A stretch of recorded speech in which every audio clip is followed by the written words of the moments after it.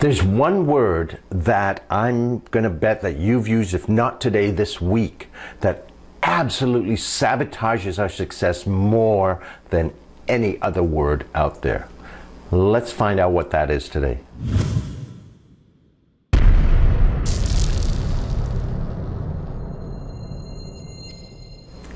What happens if you're going to have a party, you invite a whole bunch of friends, and someone comes back to you and says, I'll try to be there, okay?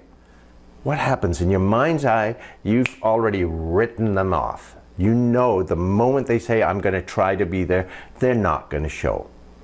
And why is that? It's back to the fact that our brains work in pictures.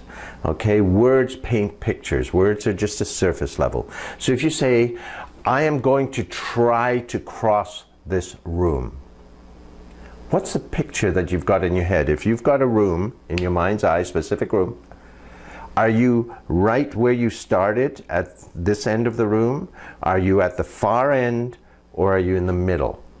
If you say, I'm going to try to cross the room, the picture is probably that you're still over on this side, haven't started, or maybe you've just started a little bit, somewhere in the middle, not even halfway. So the picture that you create is failing. The moment you say, I'm going to try to do this, you've created a picture of failing, and that's what you're telling your unconscious mind to do.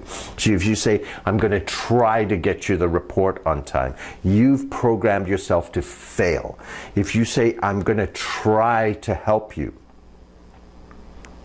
you're setting yourself up to fail, and you've made an excuse in your mind to not help because you're only trying. Okay, you can say, I'm going to try out something, but to say you're going to try is to fail.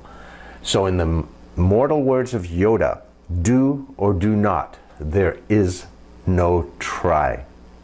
Tell me what you've discovered about the word try and how it works in your life, or doesn't, in the comments below.